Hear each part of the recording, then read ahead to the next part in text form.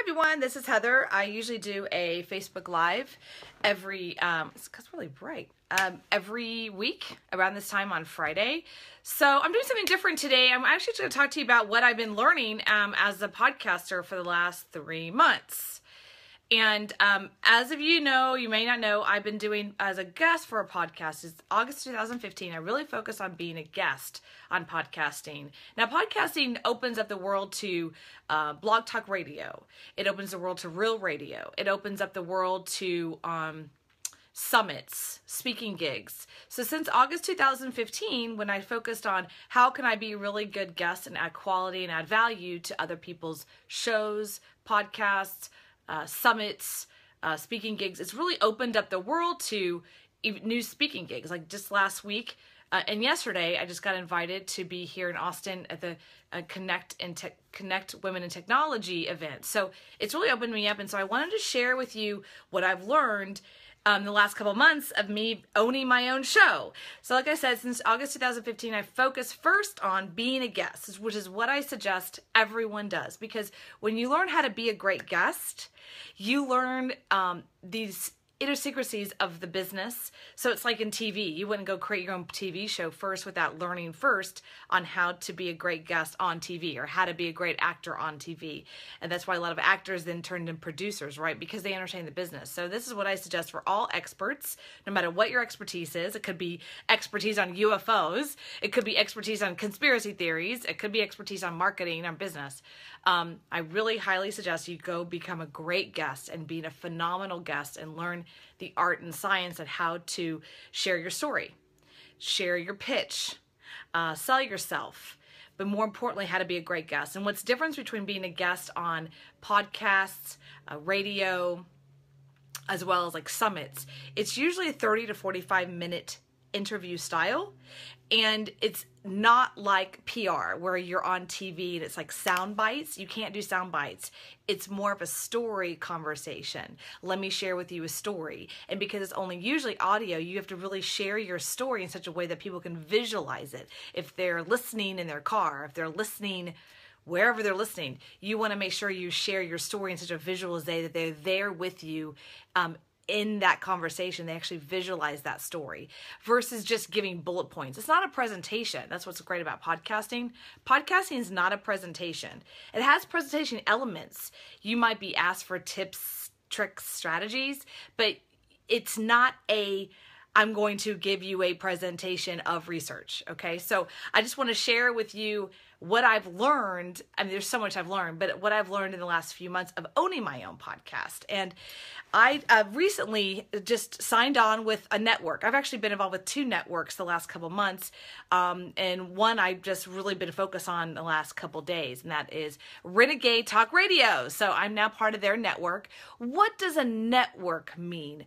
God, you know, being on a network. So let me explain to you in the radio world what networking is, for what I understand. I'm a newbie here, so what I've been taught, here's what a network is. What a network is literally kind of like what it sounds like, a network. It's one show, it's like one station, and you're on that station with other people. So it's basically what I call leveraging the group environment. So I'm on Renegade Talk Radio, and there's other shows on that network, and we cross promote. Just like a TV station, like if you're on Fox News and Megyn Kelly's talking about Bill O'Reilly and Bill O'Reilly's talking about Megyn Kelly, they do some cross promotion. That's the beauty of being on a network. It helps you, what I call, increase your listenership. When you increase your listenership, not only do you increase your listenership, you also can ask for more ad dollars, and on it goes. For me, I'm looking at it 100% from an exposure perspective, right? The more listeners I get, it's going to help me in my business and add value to the world. I'm not necessarily trying to get sponsorships. A lot of people go that route. That's not how I look at it. I'm more of a direct response marketing person. And so at podcasting, how I view it is I want to connect with more people. And the more I can connect with more people, then I can I can ask them more questions and figure out what the market wants. So that's how I view podcasting. People ask me all the time, are you making money? Let me be super clear with podcasting. No matter what you hear out there on the $2,000 products you hear, podcasting is a front end product, meaning the whole point of podcasting is to get the back end. Okay, so another way to say it, it's a way to get opt-ins. I look at it as a direct response media front end, not a back end. Okay, and you got to think of it that way. If you try to make the podcasting itself profitable, that's more challenging. If you focus on using it as a lead gen to go to the back end for whatever your products and services are, you're going to be way more profitable and ahead of the game. So that's what I'm learning too. And what's interesting about me owning my own show, oh, am I live again? It says I was gone. What's good about me owning my own show is there is some credibility there, right? So like I own my own show, and I actually have I am actually a guest on other people's show. So what's interesting about that, what I've learned the last couple months of owning my own show, is a lot of work. I'm just going to be honest with you. It's a lot of work. I have a team of people. I have a social media person. She's amazing. I have someone who helps to put up the blog on the website and the show notes and the image, which is the social media person. Then I have someone edit it. Someone puts it up to Lipson. There's like all these many pieces. And I am the biggest believer of no one should start doing podcasting, which is the anti of what you hear. I am not a believer in that. I believe you should learn to be an amazing guest first, and you learn the business that way. And for me, as someone who is constantly looking for great guests, I would appreciate you to be a great guest, because I've been in experiences. I've been on a show, or actually I've been on my show, and people come on and like it's pulling teeth. You ever had that? They're like pulling teeth. It's so hard for them to tell a story. Or they talk in sound bites and they don't know how to actually share their story in such a way that it's compelling. So with that said, I honestly encourage every single one of you to go out there. There's a company called Interview Connections. They can help you get started. There's another company called a Radio Guest Interview, where you get on their list, all right, and you can learn how to be a guest from them. There's all kinds of ways. I'm coming out with a book on how to be a guest. Rob is helping me create that book, so look out for that. But I just wanted to share with you some things I'm learning the last couple of months with podcasting, and that it's not for the faint of heart. You've got to have some consistency with it. It takes a team to put it together. And you've got to learn to not only just be a great host and share your story inside the conversation, you also have to learn to what I call pull it out of the guest. Just because the guest is a great expert at something doesn't mean they're a great guest on podcast shows. Dave, I know you know that. Dave Bernstein. Hey, Dave, how are you? So that's what I just wanted to share with you. In the last couple months, I've had a great time doing my show called The Win with Heather Havenwood. It's been a ton of fun, but I honestly, if I had to, I really love being a guest. It's so much more fun for me, but it's also less work. I get to show up and perform and add ton of value, and I don't have to do all the editing and stuff like that in the background. So, anyway, I hope you have any questions, let me know. But I just kind of wanted to share with you as having my own show for the last, how long has it been, Angela? 3 months? 3 months?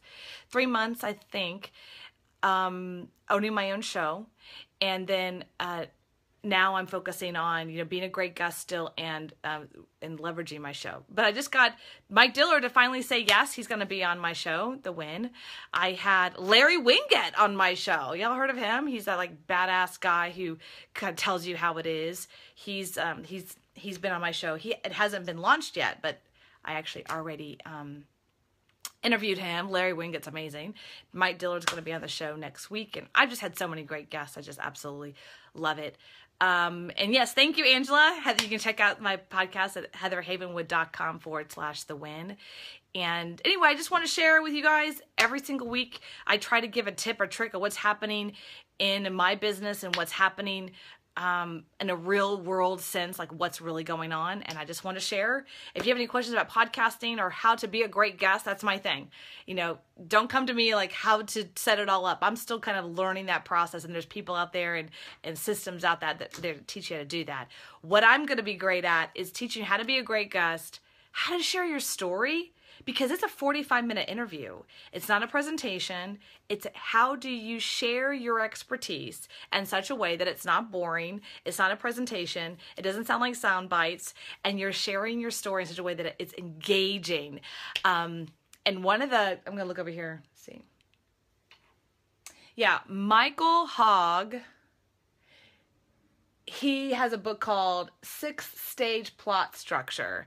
Now, if you learn the 6-stage plot structure, what's going to happen is, spoiler alert, every single movie in the world is going to be a spoiler alert for you, because he actually breaks down a story and how it's structured. And every single movie, every successful movie out there literally follows it to a T. So that's the negative when you learn the art of storytelling. Every story, is kind of going to happen. But at the same time, it's a great way to learn the art of storytelling. And storytelling really is what podcasting is about. It's an entertainment medium. And so the more you understand that it's an entertainment medium, the better off you're going to be in the podcasting or radio world. And I say radio, podcasting, shows, summits, speaking. I really think that that's the entire medium there. So I'm excited. I just got the opportunity. I just said yes to, here in Austin, going to be speaking hopefully in front of 300 women. The Women in Technology, connecting with the Women in Technology here in Austin. I'm also speaking next week at the National Women Association local here in Austin. And those opportunities popped up literally because I was out there sharing my story and podcasting, and someone heard something, right? And that's what I highly suggest you guys to do. Thank you, Angela. You can check out the show notes here at heatherhavenwood.com/podcast show. And again, I'm very excited that I'm now part of the Renegade Talk Network. You can check them out on iTunes as well. And there's other shows inside of that. You'll see my show and then you'll see their shows, or you can just check out my show privately on iTunes. And as of this week, I'm now on iHeart, TuneIn, iTunes, Stitcher. I think I'm missing one, I'm sure. But iHeart's new and TuneIn is one. TuneIn app is actually a new one for me as well. So I hope this was helpful for you. Have a great weekend and doing whatever you're doing in your life, and I'll see you next week.